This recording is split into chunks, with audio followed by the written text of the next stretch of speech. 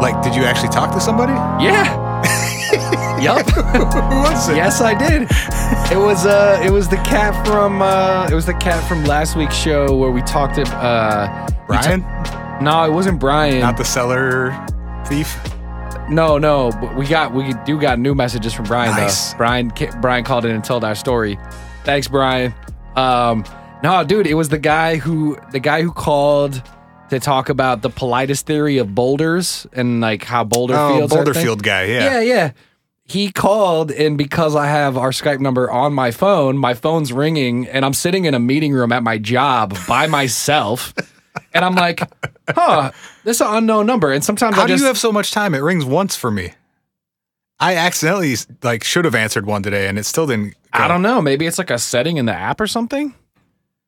Well, anyway, I just said hello, and he was like, "Oh, hey," and I was like, "Shit!" I was like, "Hey," I was like, "Hey, who's this?" And he was like, "Hey, man, big fan of the show." And I was like, "Oh shit!" I just answered a listener call at my job. And it was cool. He was mad That's cool. brilliant. He was like talking about, I was just thinking about this thing, whatever. We just chatted for a second. I was like, hey, bro, can you do me a favor and can you call back? And I'm going to not answer my phone this time. That's brilliant. And then you can leave a voicemail. Yeah. So, it looks like we have 4 since last week. You want to run through them? You guys, I think what happened was we said the numbers 612-246-4614.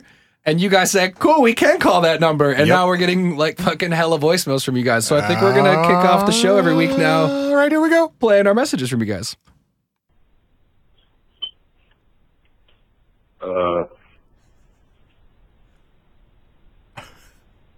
Okay.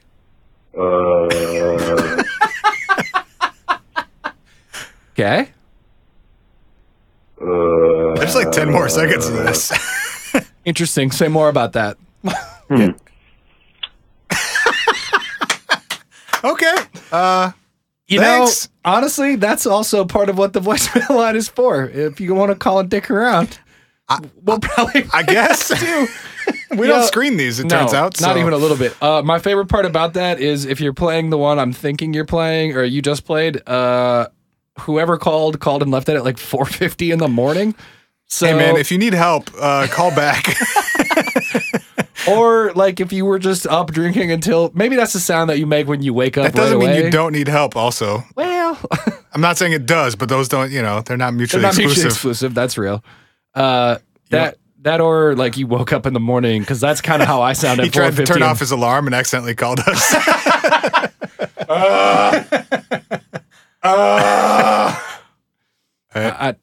I know that feeling. That's also me at 4:50 in the morning if I'm ever awake to see that time of day. Well, let's see what the next one is. Okay.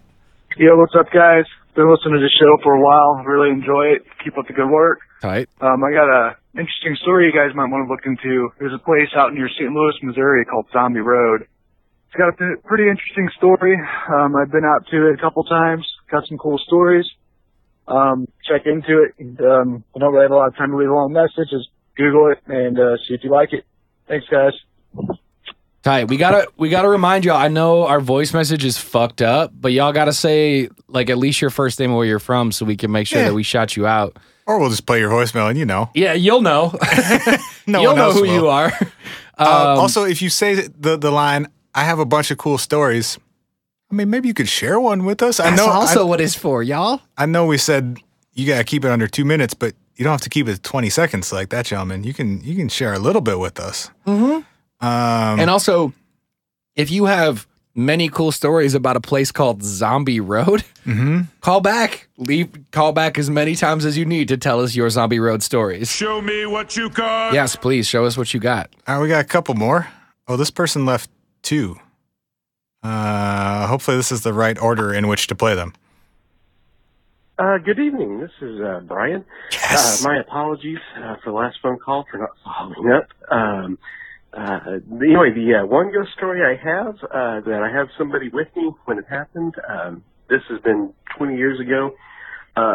Me and a friend, we were out one evening, and it wasn't quite twilight.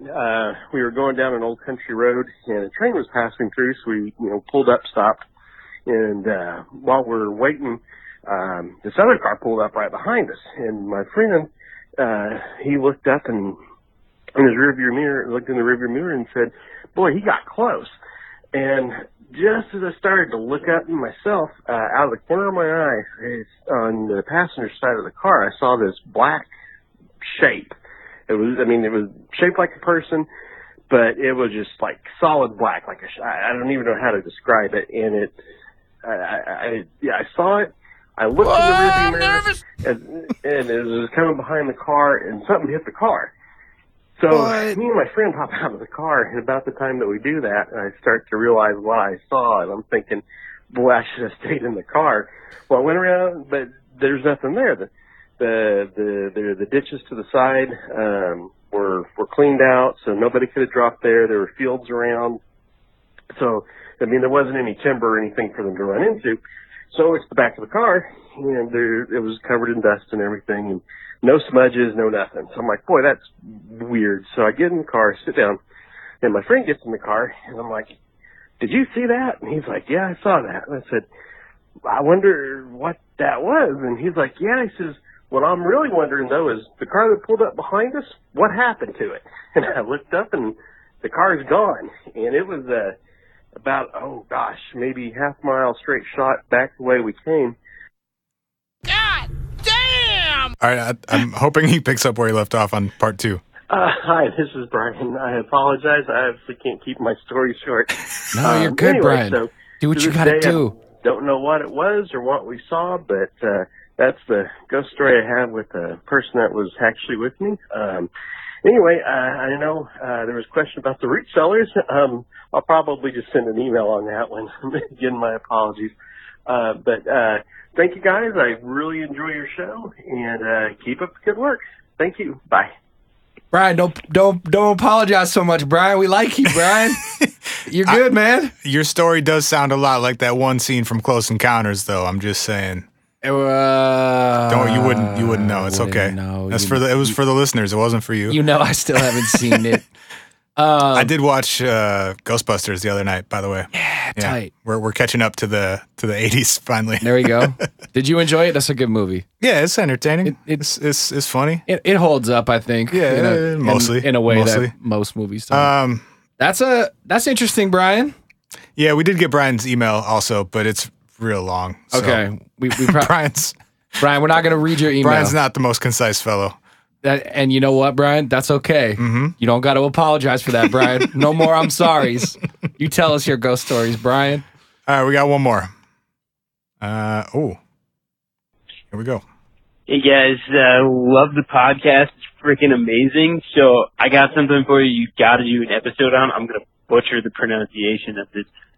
Kanjima Island in Japan. It is a totally abandoned ghost town. I left the link in the podcast group. Check it out. I think you'll definitely be fascinated by it.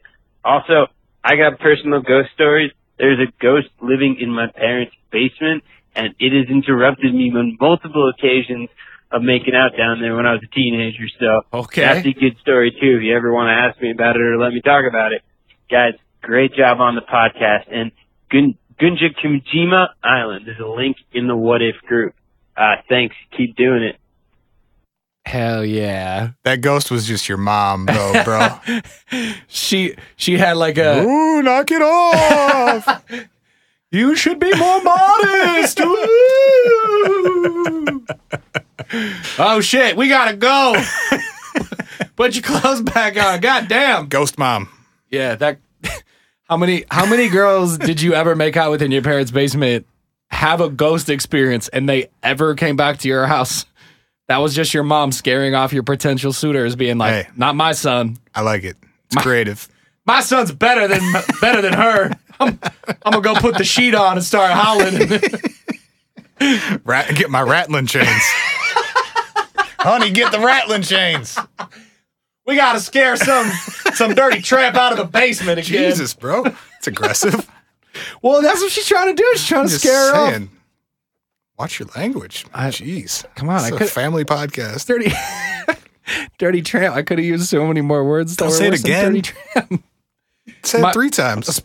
Speaking of, I got to tell one more quick story about about Brian because we got a really hilarious tweet at the Twitter account this week too. That's where the tweets go. I tweeted our Twitter account at What If Pod from, I think it was Brian's wife actually, who shared that Brian's son, the one who yells, comes running from across the house and yells things like, "Get in my belly" at his dad because of the sweary boys. She took a picture of the kid and was like, "This is the one who..." You're welcome, and we apologize. Man, while we're shouting out people from social, I got to do one more shout out to, and I'm pulling the name up right now, but speaking of the sweary boys, the sweary boys were, what's the word I'm looking for? Immortalized in cartoon form. Oh, yeah, that was brilliant. This past week. If you're not in the group, if you just go to facebook.com/groups/whatifpodcast, or we'll add you. You can just search for the What If Podcast in Facebook. She posted a link to this thing here, but one of our listeners is an illustrator and put the fucking coolest thing I've ever seen. Some listener art of me and Spencer as the sweary boys, and her name is Shelby Celine Bunjevac, I think is how it's pronounced, but I'm sorry if I fucked that up, Shelby. But also, Shelby, can you send us at hi@whatifpodcast.com like a full res version of that so we can turn it into a poster and put it up in the studio, or like potentially use it and keep shouting you out? Shelby is very dope, and her Instagram account is very dope, and has a bunch of cool illustrations. So fuck yeah. Thank you to all of you for being cool as fuck. Oh, dang. Hell yeah. Want to talk about some weird shit? I suppose it's time to talk about some weird shit. Did you see any weird shit in Colorado?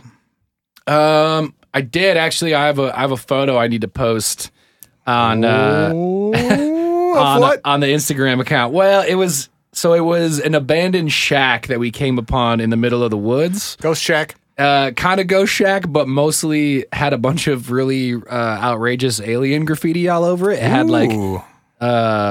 It had like alien heads and like fucking flying saucers drawn inside of the shack and shit. Nice. We biked by it and I was like, "Oh dang, this is a weird thing to just stumble upon." Hell yeah. But y'all also have to see me in bike shorts because that's a real thing that happened. Did you take the picture with your selfie stick? I did not. I did not. Because then you could have gotten your bike shorts in the picture. Yeah, in their full glory. Mm-hmm. No, my significant other took the photo, so I did not need. Is that what we're calling the selfie stick these days? It's my best friend, dude. My selfie stick is my best friend.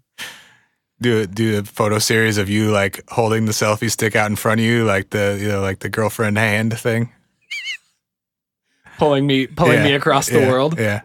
That's actually a really good idea. Somebody should do that. It should be you. It should have been you like a week ago. I'm going to start doing that on the What If account. Just every once in a while. I'll be like in the grocery store and I'll just like hold up the selfie stick. Well, hashtag Ryan's stick. Let's not do that at all. No? I think that's it's accurate. It's you and your stick. I don't think. Okay. No one needs that. Well, we'll lives. workshop the hashtag. Okay. All right. Fair. You guys can figure out the hashtag for us. You ready for some Amsterdam Rico? Yeah, I am, but I'm also ready for some battery. Can I steal the juice?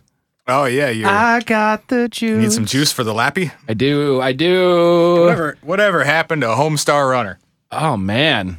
Strong bad. Email. Need some juice for the lappy so you can check the email. Did we just date ourselves? There's probably plenty of people in here. I'm sure we have like, a bunch of times. What in the hell is a Homestar Runner? Well, Google it and see you in a couple weeks. Is it still a website that can be a website? I feel like we've probably done this on the show before. No, we haven't. Have we referenced Homestar on the show before? I don't know. Maybe homestarrunner.com. Still going strong. Thank God. Are they making... No, they're not making more videos. YouTube channel. Okay. Mm-hmm. Most recent video posted. Please hold. 1 month ago. No fucking way. Mm-hmm. Although I'm not sure. Yeah, I don't think these are necessarily new. I think they're just uploading all the old videos to a YouTube channel. I mean, think. I'm still down. I'm still here for it. You know, I tell you what, I'll watch all 111 of them this week and get back to you. Let you know if there are any new ones. Fantastic. I don't have anything to do. And we'll pull a handful of sound drops Oh. from Homestar. Oh, shout out to the dude who sent us a bunch of Boondock sounders, by the way. Yeah. Thanks for that. I didn't load any of them up because I'm, jobs and stuff, but we'll get to it. Do we know that person's name that we're shouting out? The guy These who anonymous sent us, shout outs are. Well, I think he specifically said don't say his name. So the guy who sent us the stuff. You're right. Thanks for the drugs. You're right. That person did specifically say, "Can you not reference me?" Yeah. So, oops. Thanks, Sorry, guy. All right. We haven't talked about cults in a really long time on this show. Yeah, we did one full episode all about cults. Like a year and a half ago now. It wasn't that long, was it? Oh, that was a single digit episode, I think. What? I think it was like episode 9 or something. God damn. You know what? I haven't listened to any of our very first episodes. I wouldn't worry about it. I mean, face your fears, son. I am a little bit nervous. I'll be honest. I'm a little nervous to go back and figure out what those look / sound like. But you know what? Fuck with me, I'm grown now. Yeah. The first ones were a little rough, but Fuck with me, I'm grown now. I think we figured it out. What up, Shmuel? Yeah, we're gonna talk about Shinrikyo. I got close. You did get close. Shinrikyo? Yeah. Shinrikyo. Yes. Shinrikyo. The KY thing is Yeah, you got to hit Phrasing. the K sound and the having a hard time tonight. dun dun dun dun dun dun. Heck. Not having That's that a hard of little a late, time. a little late. No, but it was. It's been a long day, okay? It's almost. Okay. It's almost better if it's a half second late. Dun dun dun dun dun dun. Heck. It's trying. It's boy. trying. Yeah. A cult formed in Japan. Yeah. Most famously known for the Tokyo subway attacks of 1995. Yeah. Do you want to tell Well, like the whole history of the cults? We should give a quick overview. Do you want to cover that part? I mean, I think so. I think it's probably yeah, it's definitely worth it. It's worth it, and also, I think like we're kind of burying the lead right now, but I think it's worth learning kind of some of the depth of the history of the cult to get to the lead that we are in fact burying at this time. Show me what you got. So, in 1955, Chizuo Matsumoto was born, who later changed his name to Shoko Asahara. That's the worst name I ever heard. Shots fired. Shots fired. So Asahara was born in Japan and actually suffered from infantile glaucoma. So he was... I didn't know that was even possible. I didn't either, but was basically fully blind in one eye very shortly after birth. And mostly blind in his right eye by a very young age. So actually attended a school for the blind and was almost fully blind. I feel a little bit bad for making fun of his name now. Well, you won't. Okay, cool. You Keep won't. going. We'll make fun of him for much worse reasons. Great. By the way, we don't always we try to stay away from mostly dark stuff. This one is it dabbles in that world. Yeah, it's about as close as we'll get to depressing shit. We try not to do overtly depressing things. This one, we'll just say this: these guys were People died. these guys were shitheads, and they People were died. fucking stupid, and they made a bunch of fucking shitty choices, and they killed some people, and we'll tell you about that now. Yay! But that's not the point of the episode. I think our MO is we avoid it if the point of the story is and then people died. This is not the point of that story. Yes. Close. And. Yes, and.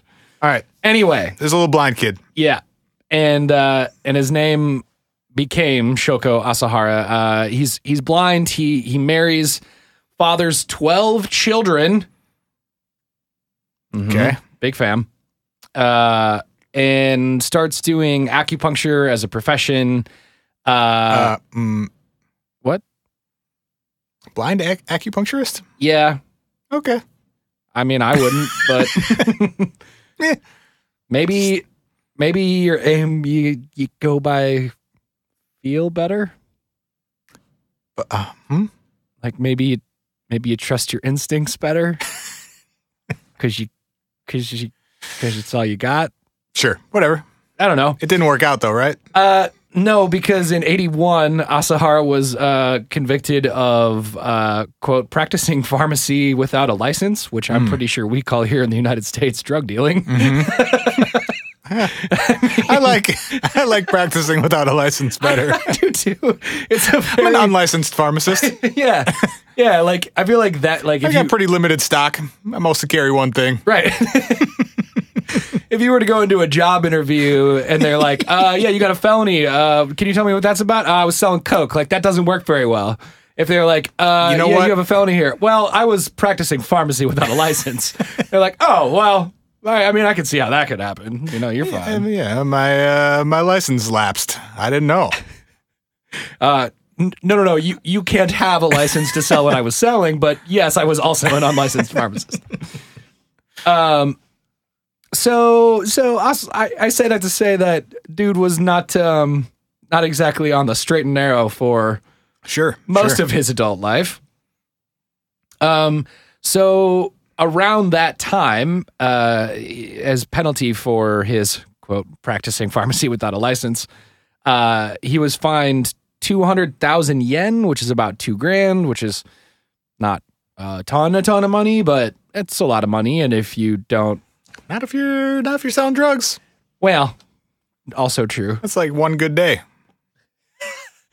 I've heard it's a pretty good ratio there. Yeah. Every couple of weeks I pay a fine and I keep making my money. But also, if you got to feed 12 kids, you probably need a little more money. Well, and as we've talked better start a cult. As we've talked about in the world of cults, sometimes people have better claim your Jesus. Oh shit, I'm fucking poor. Hey, guys, quick update. Turns out, all this time, who knew? Because the first thing Jesus would do if he came back would be to ask people for money. Oh man, you guys are really fucking this planet up. Look, I'm gonna need a couple bucks here. I know I can turn anything into anything and eat it and stuff, but I'm gonna need some money first. Give me your shit. I'm gonna need to extort a couple people along the way. Yeah, Which, spoiler alert, turns out that's exactly what Shoko Asahara did. So, he also spoiler, not God. Also spoiler, not God. Nope. In case you hadn't already figured that out. So, what Asahara did was he took principles from almost every religion you've heard of. Early Indian Buddhism, later stage Tibetan Buddhism, Hinduism, Christianity. Wait, which one of those religions says lie to people for money? Yeah, no, not in that way. Oh, okay. I think it was which one says kill transit passengers? Well, actually, an interesting element of, well, I bet it's not Buddhism. Actually, I missed that part, I guess. I'll get to that. Well, I'll get to that later. But essentially what he did was he started a meditative yoga class that started recruiting people, and a bunch of the stuff that they talked about and sort of preached in their meditative yoga classes pulled different religious ideas from all of these different, types of religions. You ever talk to somebody who just started doing yoga? Because it does feel like they're trying to get you to join a cult. Oh, yeah. Dude, you gotta come. You're gonna feel so much better. You're gonna see it. You're gonna get it. So in starting this class, basically over time, Asahara gets a bigger following to the point where he needs to expand into a larger space, and starts to preach to his followers that they need to give up their worldly possessions to him. Classic. To him. Classic cult leader move. Classic cult leader move. He needed to have those things so that they could fully focus on their meditation. Right. I'll bear the burden of all of your money. Yes. You guys go stretch. I know this is really Stretch for Jesus. weighing on your mind, so I'll take it. Don't worry. So Asahara starts, and actually, I guess you can formally petition to have a recognized religious group in Japan. Oh yeah, which they did, and started Shinrikyo. The cult itself was this group of people that swelled to numbers of close to 2,000 people, they say, at its max. And they think that that's only in Japan. Outside of that, there were sects that broke off into other locations, including apparently for a period of time in the United States as well. Oh, dude, it was Russia way more people than that, though. Yeah, I think the Japanese numbers were 2,000. Okay. No, more than that in Japan? That was the number I found. I think it was like in the tens of thousands. But isn't that the total number spread out into all of the locations? No. Oh, dang. At one point, they had an estimated 30 to 50,000 members in Russia. But wasn't that the thing I read said that is from the mouths of Shinrikyo? Like those are self-reported, weren't they? I was reading that from the Federation of American Scientists article. Which is a trip, y'all. Yes. If you want to really go into the fucking nittiest of nitty-gritty, there's like I don't know, it's got to be close to like 30,000 words. It's huge. It's a lot. It took me like an hour to read it. Yeah, it's like 20 to 30,000 words. And it's the Federation of American Scientists wrote a full report on Shinrikyo's like power, and it was basically this group is a threat to not just the United States but the world, and here is why. And one of their biggest arguments was because they had so many members spread out so far around the world. They were in Japan, US, Russia, various parts of Asia and former USSR. Yes. And they were in at least 7 countries and on 4 different continents, and at one point had a budget of roughly $1 billion. Yeah, which was crazy. I saw something that said in 1997, so like $1.5 billion-ish now. Yeah.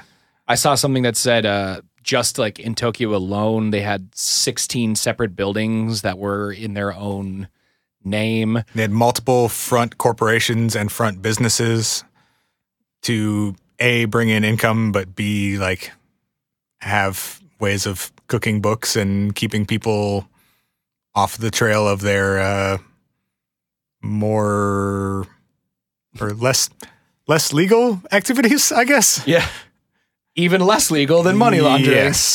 Yes. But yeah, it was tens of thousands of members worldwide, if not maybe up to 100,000 at one point. And like fucking doing all kinds of bad shit left and right, including breaking into the Tokyo Police Department offices and trying to scrub computers for driver's license information of members. Yep. They were just like straight up robbing places for chemicals and machines and tools. They bought a Russian helicopter at one point and smuggled it into Japan. Sure did. Like what? Mm-hmm. I don't understand. You gotta be able to pull some fucking strings to buy a Russian military helicopter and fucking just get it across a border. Yeah. I mean, the amount or just have crazy amounts of money. Or just have crazy amounts of money. Or, why not both? Yeah. They were most interested in, or by the mid-90s, most interested in manufacturing chemical weapons. Yeah. Which is what they're best known for in that 1995 Tokyo subway attack. Yeah. In which they released, is it pronounced sarin? Sarin gas. Sarin. I think I've heard both. A nerve agent on 5 trains in Tokyo subway system that killed 13 people, injured 54, and affected 1,000 up to 10,000, depending on where you read about it. It can make you go blind, which is, I don't mean this as a joke at all, kind of ironic, and it actually made me wonder if there was any connection between Asahara's blindness and his desire to like blind other people. That's pretty fucked up. Yep. I mean, so is killing people, obviously, but right. Well, and to go back to the thing that I referenced earlier, this American psychologist, Robert J. Lifton, did some writing on Aum Shinrikyo. And there's this interesting quote. He said he believed that, quote, Aum interpreted the Tibetan Buddhist concept of pawa in order to claim that by killing someone contrary to the group's aims, they were preventing them from accumulating bad karma and thus saving them. Yikes. So they had essentially created this dynamic where they so believed in they're a doomsday cult in the way that they thought they were essentially responsible for bringing destruction or inciting destruction to the world. They thought the world was ending in 97. Yeah, and that it was going to be caused by a nuclear Armageddon began by the United States. Right. And they thought that they were a tool of God to incite that into being. And because of that, Lifton points out that he thinks that they had essentially tricked themselves into believing that anyone who got in the way of them trying to incite this Armageddon, which would bring on a higher spiritual plane, that by killing them, they were actually doing them a favor. Gotta say, I disagree with that logic. Me too. Pretty think that really holds shitty up. idea, guys. Yeah. So in 1995, you talked about they did this sarin attack. A couple years before, in 1993, they had actually killed a member of the cult who tried to leave it with a different nerve agent gas that they were also proactively trying to create in their gobs of homes and buildings and with all their gobs of money. A few people who spoke out like publicly against the cult disappeared or ended up dead. Yeah, they were very into killing people in the mid-90s. Yeah. What was the name of the family? The Sakamoto family was another set of murders caused by Shinrikyo. The father of the family was Tsutsumi. I think it's Tsutsumi Sakamoto, who was a lawyer. He wasn't in the cult. He was working on a lawsuit against the cult. So he was known for anti-cult laws in Japan, and he was going to start a class action lawsuit against them, being like, they're not a religion, they're a cult, and we should treat them as such. And basically, with all it's the same as in the U.S., right? Like, religions get tax breaks on buildings and income and all that shit. And if it was a class action lawsuit that found them out to be a cult, there would be retroactive penalties and all kinds of shit, so they'd have to surrender all this stuff. Well, fucking his wife and his child were all murdered by people who broke into their apartment.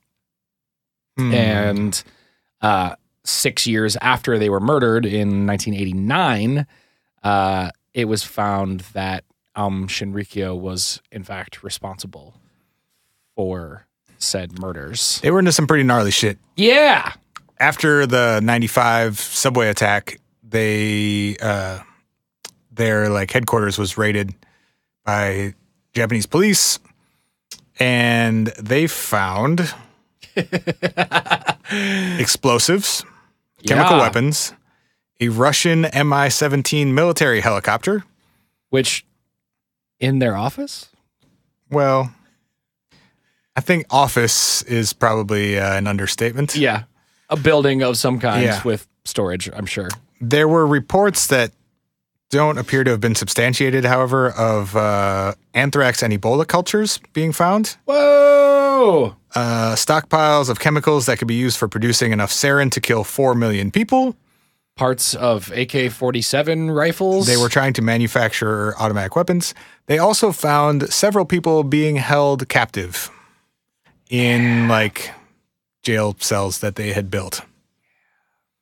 So they were into some pretty nasty shit. They also apparently had like medical offices or like what were considered hospitals, and they would extort members by basically treating them in their own medical facilities and then charging them exorbitant hospital bills and forcing them to pay with threats of violence. Sounds not that different from how we do medical care in the U.S., but You know, you're right. When you put it like that. One of the weirdest things that was found out after they attacked people in Tokyo subways in 95 Yes. was that one place where they had a presence outside of Japan was Australia.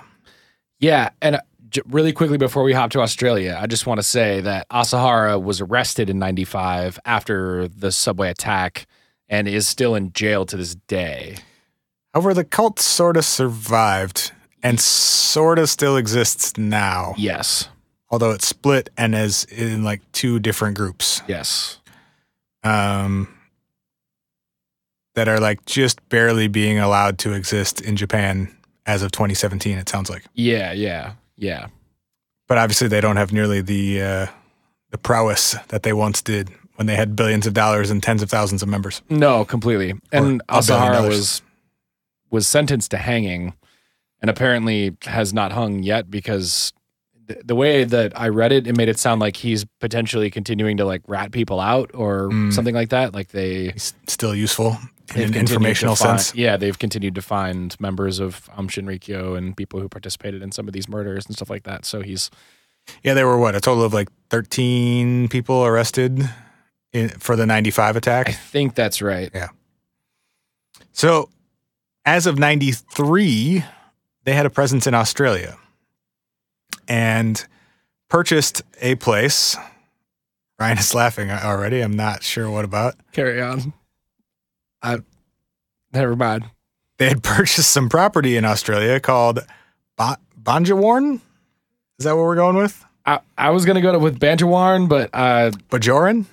Bajoran, But Banjawarn Station. Banjawarn. Yeah, Sure. yeah. It was 500,000 acres? It was huge. Big as fuck. Out in the middle of nowhere, Australia. Also, I think that calling a farm a station is like the cutest thing Australia's done in a really long time. Yeah, I guess farm isn't exactly right either. It's just a big ass plot of land with a few sheep on it, it sounded like. Yeah. And a building or two. But when police raided the station in 1994, or when police raided the station after the 95 attack, they found a hidden laboratory, an abandoned house, many computers, beakers, tubing, Bunsen burners, all kinds of like scientific shit, multiple generators, chemicals, and 29 sheep carcasses. Yeah. Leading them to believe that the group had been testing the nerve agents they were developing in the middle of the Australian outback on some poor, miserable sheep. That lived in Banjawarn Station. Or, in some cases, did not live. Or did not live. What makes this story extra weird is that on May 28th of 1993, there was a mysterious seismic disturbance detected coming from the general vicinity of Banjawarn Station. That was, quote, 170 times more powerful than the largest explosion known in Australia up to that time from like a mining explosion. 'Cause there's a lot of mining that happens in this area for gold and other minerals. Mining explosions happen from time to time. Originally, they thought, well, this was probably a mining explosion, except that it was 170 times stronger than what had been the previously strongest recorded mining explosion. Was it just mining explosion or stronger than any seismic event in Australia up to that point? I saw it written that way, but I think that's incorrect because Okay. it was measured on the Richter scale as like a 3 something. So it was strong enough to show up on like whatever seismic monitoring systems were around at the time. Yep. But obviously a 3, it was like a 3.6 or something on the Richter scale, which Okay. would not have been, I can't imagine, 170 times stronger than the strongest seismic event on the continent. I suppose That that's seems true. impossible. Unless they have none, but Yeah, I think that's meant to read as the 170 times stronger than the strongest mining explosion recorded. got it. Yeah, magnitude 3.6 on the Richter scale, whatever it was. Mm-hmm. At first, the assumption was, well, if it's not a mining explosion, it was probably a small earthquake. However, there were many reports in the area of a great explosion and a huge flash of light at the same time as this explosion or earthquake seismic or event. whatever. So an earthquake does not come along with huge flashes of light in the sky and explosions that are visible. Seen by long road truckers in the Australian outback. For like hundreds of kilometers around. Yes. And what many people described as looking like a meteor, but we'll get to the descriptions in a minute. This all came to light because of a 1997 New York Times article, which reported cataloged some of the reports of the explosions and flashes of light and the research that was done into is it IRIS? Yeah, or IRIS. IRIS, which is what does that stand for? Whatever. The group that looks into seismic events. So there's a 1997 New York Times article that pulled some of this information, just saying like, this is kind of weird. It didn't seem to be an explosion. It didn't seem to be a meteor. It didn't seem to be an earthquake. What was going on here? Incorporated Research Institutions for Seismology. There we go. Because there were reports that sounded a lot like a meteor. People reported seeing a red fireball in the sky, moving across the sky, a huge, like, blinding flash of light, which could be, if you remember, a couple years ago now, there was that huge meteor that broke up over Russia. Yeah, and a lot of people captured it on dash cams or security footage or whatever. Yep. And it's like so bright that it completely whites out the cameras that were on it, and it looks like the fucking sun is falling to the earth. It's insanely bright, takes up the whole sky. However, there was no impact crater. Yeah, they searched the area for one of those.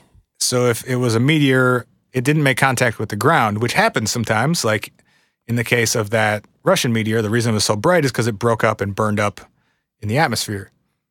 But if it didn't hit the ground, it wouldn't have had a seismic effect. Right. You wouldn't have had a 3.6 Richter scale earthquake measured. Yes. So then the speculation became, well, was it a crazy coincidence where there was this earthquake and a meteor at the exact same time? Both very rare, like once a decade type events happened simultaneously. And that's what people are reporting. Yep. And it just also happened to be in the area that this cult was operating. A gentleman named what was the dude's name? The guy who wrote the original paper suggesting that they were building nukes out in the desert. You're talking about the original paper? Yeah, Harry Mason. Oh, yeah. A dude named Harry Mason in 1997, after this New York Times article came out, started doing research into these reports of the fireball and the earthquake, and he started gathering eyewitness reports. One of whom said he saw a UFO, by the way, just so that we're consistent. Aliens! One gentleman said he saw a fairly slow-moving UFO and became worried that they were going to land and abduct him and his two companions since it flew directly at him and then passed very noisily low overhead. Mm. So he hid overnight until it went away. Which, Yeah. But he gathered reports saying that there was this huge thing moving across the sky. It didn't appear to be dropping any like pieces or breaking up. Mm-hmm. So if it were a meteor similar to the one seen in Russia a couple years ago, you would see pieces of it breaking off as it broke up and burned up in the atmosphere. That was not reported. Right. People reported feeling a huge shock wave from some sort of impact or explosion or something that was strong enough to rattle things off of tables and like a couple people reported, I was crouching down in my garden and I fell over because the ground was shaking so much, and like it seemed like a pretty significant event. Yep. Some people reported seeing this light or explosion or fire or whatever, this burning ball of something hovering off the ground for up to 2 hours before eventually just going out. So they could see, after they heard this explosion off in the distance, a fireball like miles away hovering in the air for 2 hours before it just sort of turned off, is what they told Harry Mason. Sounds a little bit like a mushroom cloud. So Mason comes to the conclusion, after interviewing people, he flew a little prop plane around the outback, going to all these various sites, looking for an impact crater. So he puts together, people reported seeing a giant fireball. Mm-hmm. There was clearly an explosion of some kind. It was measured by seismologists in the area. It was reported by tons of eyewitnesses. There's no impact crater. Nope. There's a cult in the area who, as we'll get to, was up to some even shadier shit than we alluded to earlier. Yep. He comes to the conclusion that they managed to build and successfully test a nuclear weapon in the Australian outback in 1994-ish. Which I have a slight qualm with, but keep going. Not a qualm with the assessment. I have a qualm with how. Okay. So Mason's report is not taken very seriously. Yeah. He did sort of a PR press tour, seemed to be calling a lot of attention to himself, seemed to maybe have some ulterior motives for in terms of self-promotion, appearance fees, book sales, the usual shit. Yep. And I was ready to write this off as like, yeah, weird, very rare but happens natural event. Out in the middle of nowhere, you have only a few witnesses. This dude exaggerates a few of the reports. It's not clear that he ever, like, all of these reports were anonymous, so none of them can be confirmed by anyone else. Yep. This dude saw an opportunity to make up a good story and promote himself. And then I found that FAS article where they talk about some of the things that Shinrikyo was up to. And it becomes more and more apparent that they were definitely trying to acquire and or build nuclear weapons. Yep. And that they most definitely owned property out in the middle of the Australian outback. Yep.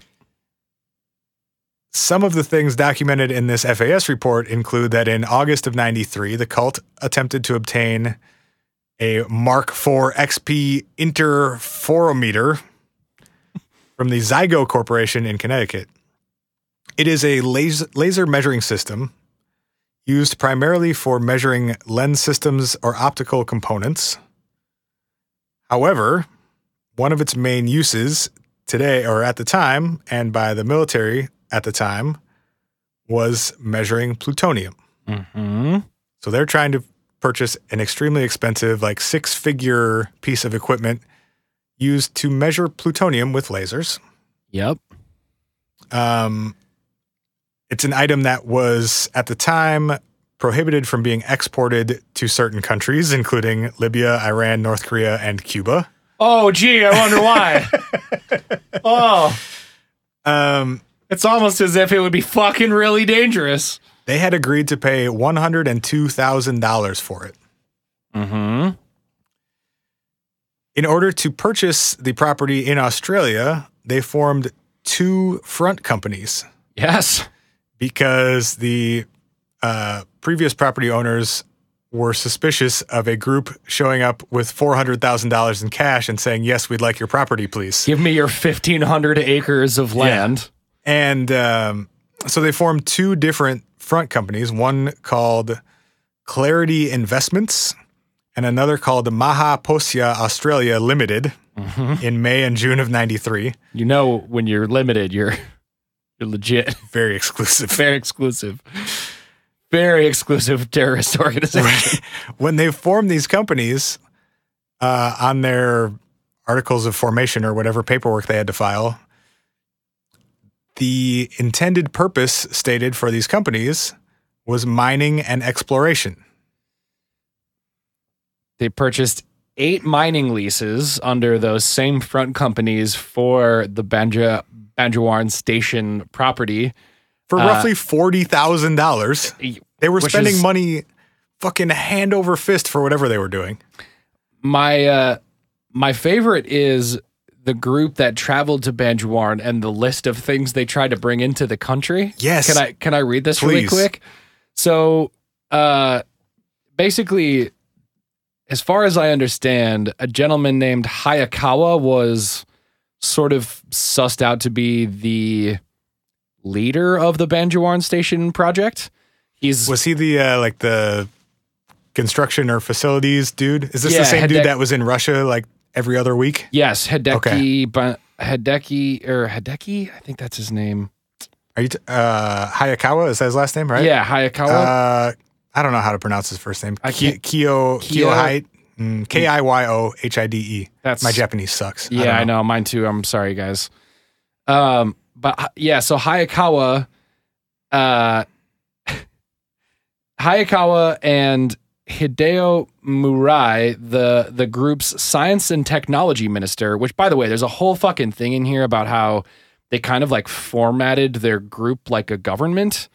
And it's like a weird military government sort of hybrid. And in some ways seemed like maybe they were trying to overthrow the Japanese government and replace it with themselves. Like they were almost starting a structure so that it could replace an existing structure. Were they able to Hey man, if you succeed in their goals? $1 billion and a nuke and a helicopter, you're ahead of some countries. Yeah, yes you are. In fact, you're up there over more than a few countries. When these two guys came together, along with Nimi Tomomitsu, who was the Home Affairs and their Home Affairs minister, again, like trying to create real cabinet positions, basically. They tried to ship a bunch of shit into Australia to go to Banjawarn Station. They traveled with, I'm going to actually just read a quote from the paper because it's great. This list is disturbing at best. The Alm group traveled with chemicals and mining equipment on which they paid over $20,000 in excess baggage fees. According to the Australian Federal Police report, among the baggage was... I like that they didn't say, no, you can't bring these chemicals and your helicopter with. You just have to just give us a little extra money. Yeah, we're going to need at least 20 grand. Oh, okay, sure, we have $1 billion. We literally wipe our asses with that amount of money. According to the Australian Federal Police report, among the baggage was a mechanical ditch digger, picks, petrol generators, gas masks, respirators, and shovels. A customs duty... Because you can't just buy some shovels when you get there. Right, like make sure you ship the shovels, guys. A customs duty of over $15,000 additional dollars was paid to import these items. And because of the large amount of excess baggage being brought in by the group, Australian Customs searched the entire group. The search revealed 4 liters of concentrated hydrochloric acid, Seems like too much. Including some in containers marked as hand soap. Clever. Among the other chemicals... Hey, why do you have 4 gallons of hand soap?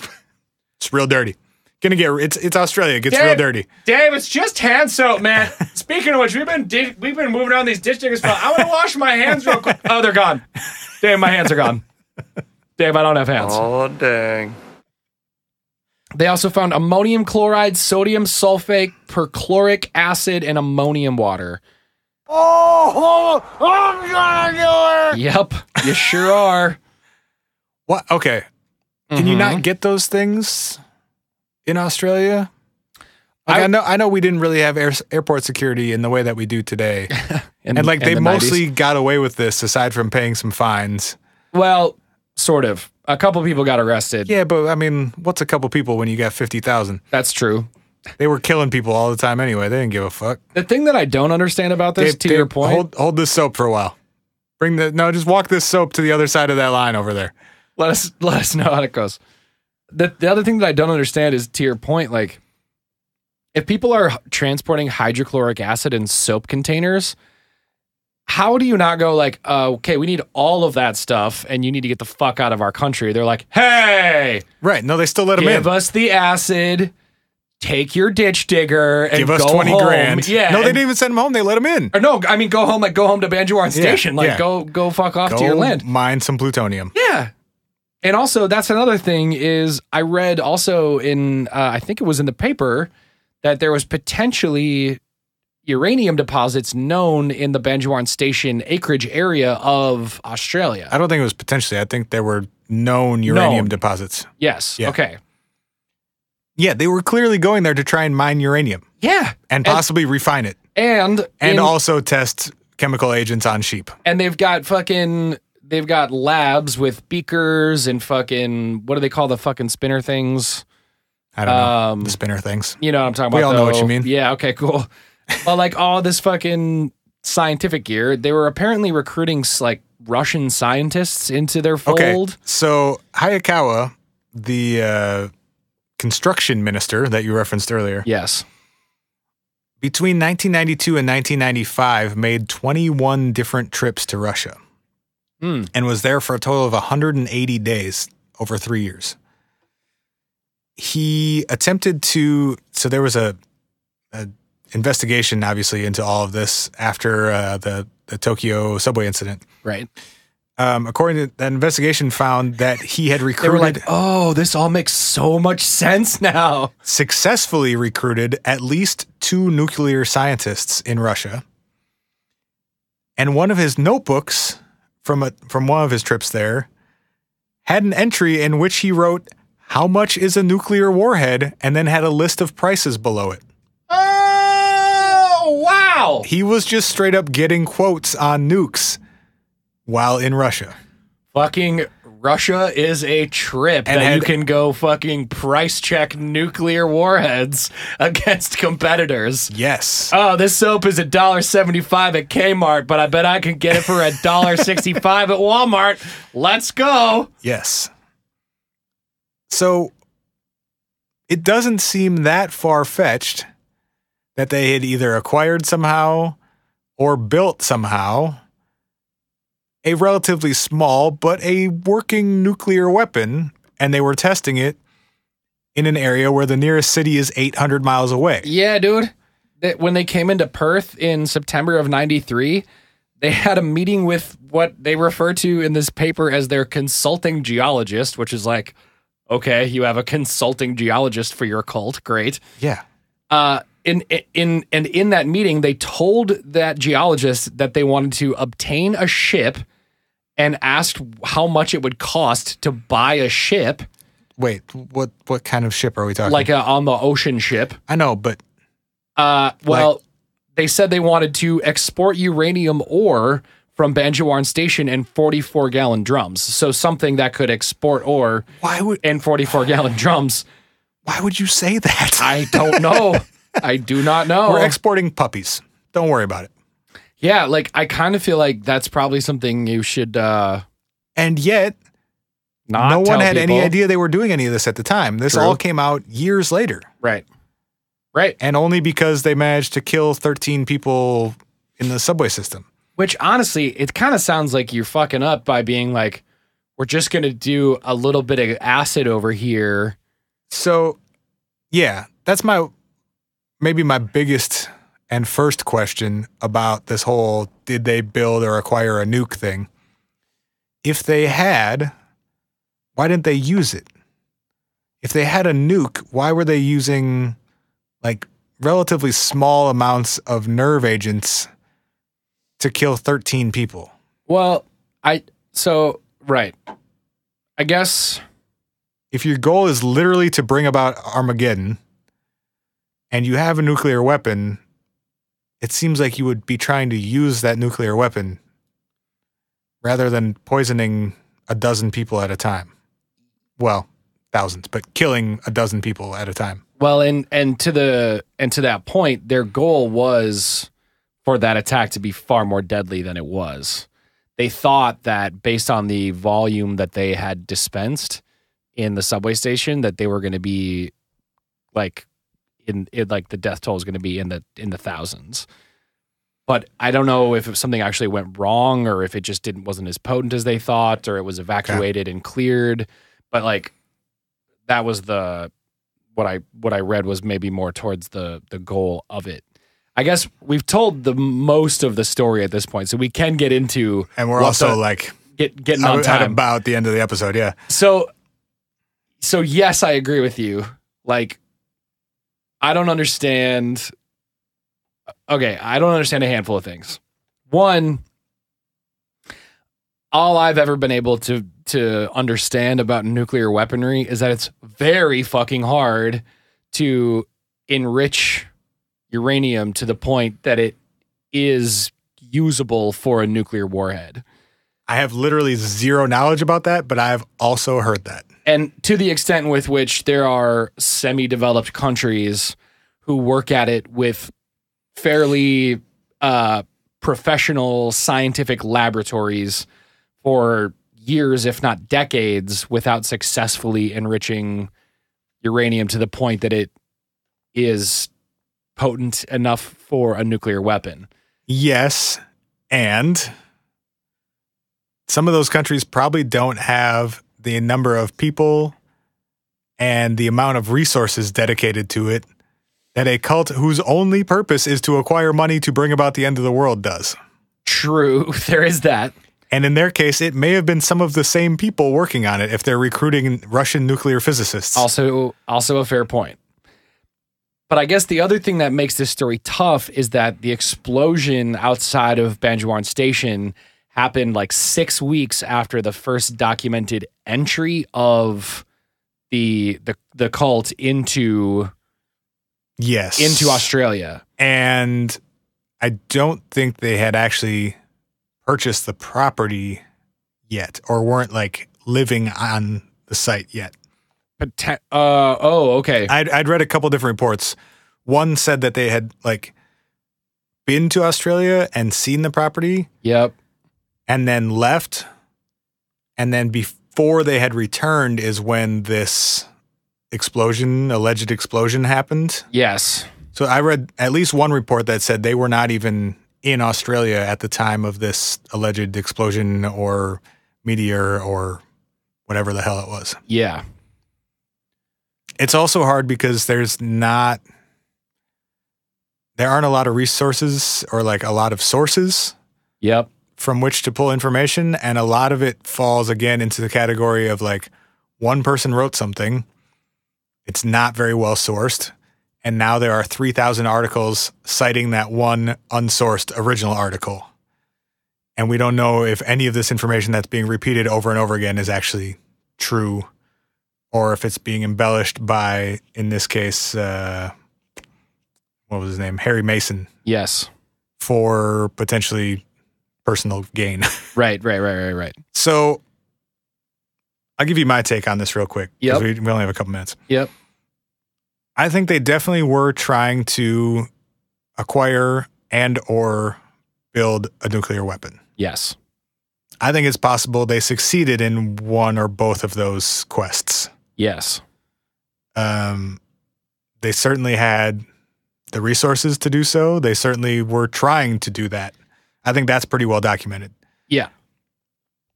I don't think that they probably tested one in Australia in 93. Because if you did, so first of all, you got one probably, right? If you're buying something on the black market, you probably don't have a stockpile. No. If you're buying a nuke for millions of dollars or whatever it would be, you're probably getting one, and you're probably getting some sort of assurance that it fucking works. Sure. You're probably not going to transport it back to the middle of nowhere in Australia to test it. Yes. And if you did have nuclear weapons available to you, 2 years later, you probably wouldn't be carrying out relatively, compared to a nuclear attack, relatively small chemical attacks. Sure. So I think they were definitely trying to acquire nukes, maybe even succeeded, but probably didn't test one in the desert in 93. Alternative take. Yes. We know they proved and is documented that they were able to acquire a military helicopter from Russia and smuggle it into Japan. And a couple cult members received helicopter flight training in the U.S. also. Ew. Mm-hmm. Bummer. Mm-hmm.